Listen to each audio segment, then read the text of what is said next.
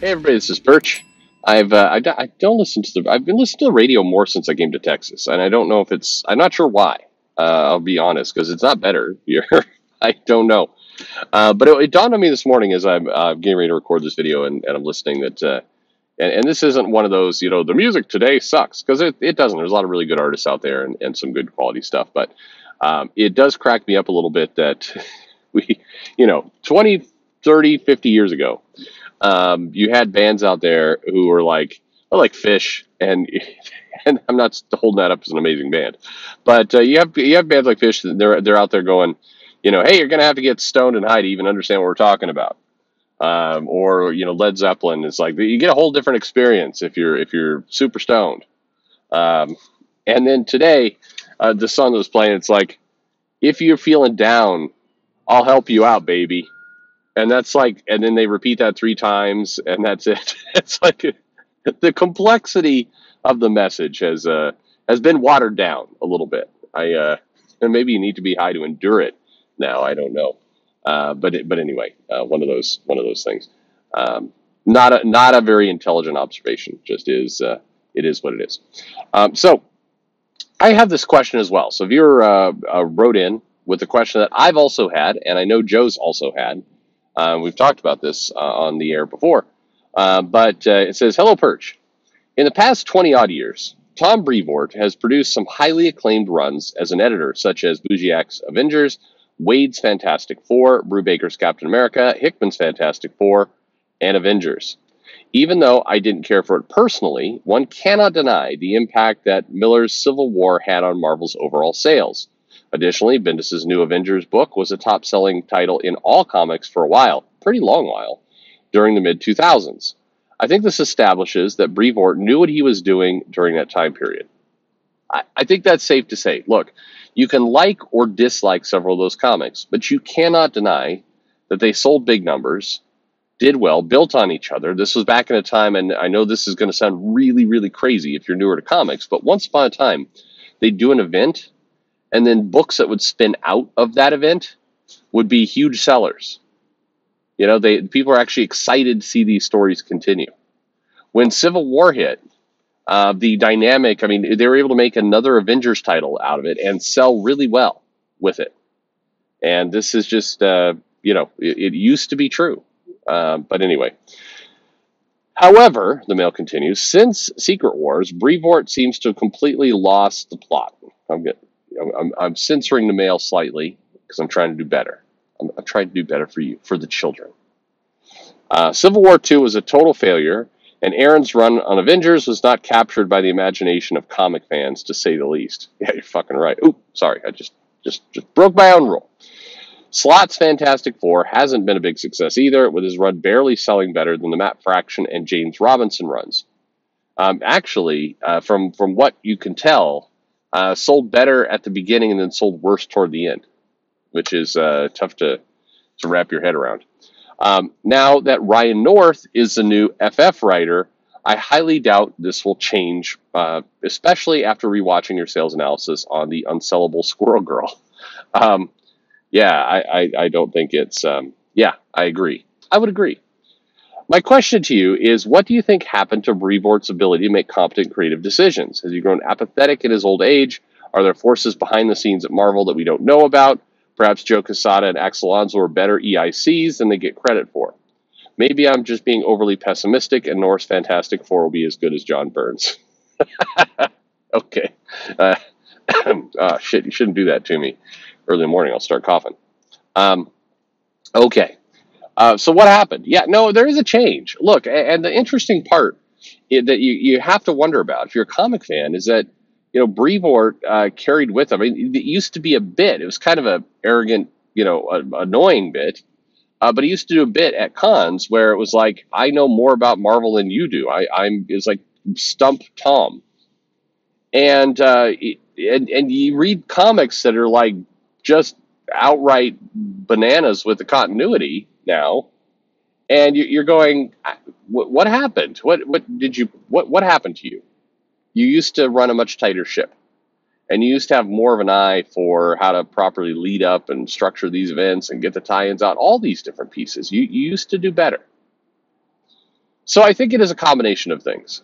My personal opinion. Now, where I want to give you the what cite your sources. So, what are my sources for my opinions? What are the things that have influenced me? So, as I said, I know a few people who work in the Marvel office, and I know more people who work for Marvel tangentially, meaning they help with publishing, they help with marketing, they help with some of the other groups within Marvel, and ultimately Disney Press and Disney and so on. And the consistent comment that I've got enough times that it feels like a wider held belief. Is it true? Don't know, but this is a wider held belief. People in the office is that Brevoort is far more checked out than he used to be.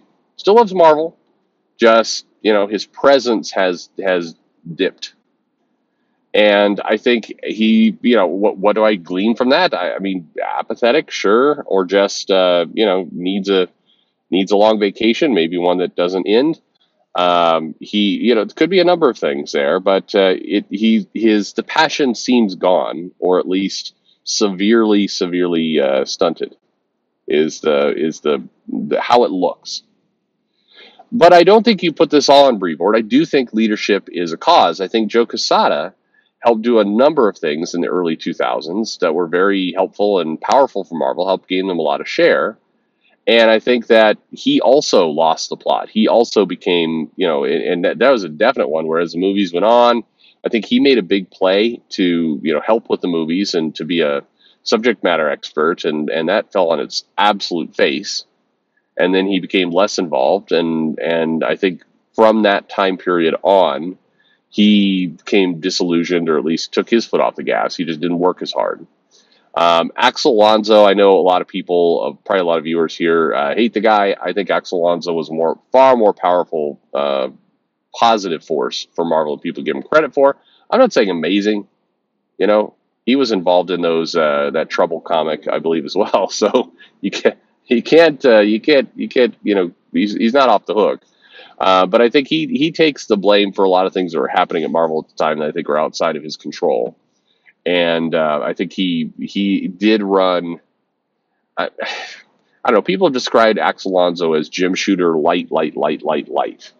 So he had some of the same qualities. Didn't have anywhere close to the same kind of maniacal vision for how you put out a line, and kind of the aggressiveness of how you do that. So I think that CB is far less of an engaged exec. I think his engagement kind of really, the biggest passion moments come out when trying to find a new place that will deliver takeout. That's not a shot at it's not a shot at his weight. That is a shot at the fact that he never shuts up about food. But I think that the environment around Marvel as a whole grew a lot less focused. I think that they succumbed to the idea that the movies were going to be the thing that people would always remember first. I think that they thought they'd have more involvement in that world, and it turned out they didn't. And I just overall, I think it lowered the morale and spirit to do amazing work. And I think you see that in a lot of the comics. I think that Brevoort is also infected with this to some extent. There's a phenomenon going on in the U.S. right now called quiet quitting. And it's where people just, they still go to work. They don't quit. They just do less. You go to get coffee, and instead of a 5-minute break, you're like, I'm going to sit here for a while and just hang out. There's a report from Starbucks. There's a lot of Starbucks that are put into corporations inside of big buildings. And it's technically not Starbucks. It's like Atlas or Sodexo or companies like that. And they basically serve Starbucks, but they're not really Starbucks, but it looks like Starbucks. Anyway, this thing, I saw it on LinkedIn, of all places. They're saying that they've noticed, even with COVID, and the article is written as though it was a commentary on COVID, but I think it was actually telling a different story. It said that the lounge area in the coffee place, the tables around where you get the coffee, are packed. They're packed all the time, and they built these little shops, and suddenly they're full of workers. And I think I think the indicator, people are like, wow, with COVID, it's clear people are not worried about COVID anymore. I think that's a conclusion, but I think the more interesting conclusion is people are just they're quietly quitting. They're going and they're easing up, and I think that's the issue with Marvel, and I think it's several people. But it is worth crediting Tom Brevoort for being on top of things and driving some pretty amazing comics for a long period of time. He did it. He's got a lot under his belt that did. That's not a dick joke. That did amazing work, amazing business for Marvel. And if we're getting to the end of his career and just logistically, time wise, we have to be. Um, it's a shame that he can't go out with a bang rather than what feels like a whimper. And for a lot of people retiring, leaving Marvel here now, over the Buckley and others who are on their way out, it feels like, I don't know. I always want to go out on top. I want to go out. I ship some amazing piece of software, or I give a good speech, or if the last year of the comic shop is just bonkers business, does really really well. I introduce some new kind of retail concept. I mean, you want to go out on a high note, and I think it seems unlikely that that's going to be the story for a number of people leaving Marvel in the near future. But anyway, thank you very much for the question.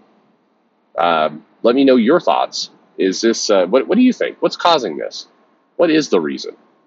Because I think even if it's not subjective. I think objectively we can say some of this stuff. You can still say subjectively, hey, I like a lot of these stories, they're good and everything else. But objectively, you can look at the actual sales numbers. You can look at the amount of new titles that actually pick up and go and do big business. You can look at the amount of work that gets translated to massive trade sales on Amazon. You can look objectively at the outcome, and it's not great.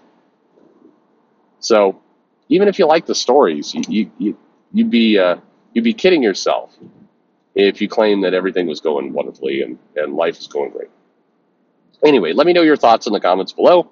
Like and subscribe, of course. I usually forget to say that, mostly because I don't care. And thanks for the like and subscribe, not the rest of the stuff. I care about your opinions as long as they're good, and I definitely care about you. And thank you for listening. It's genuine.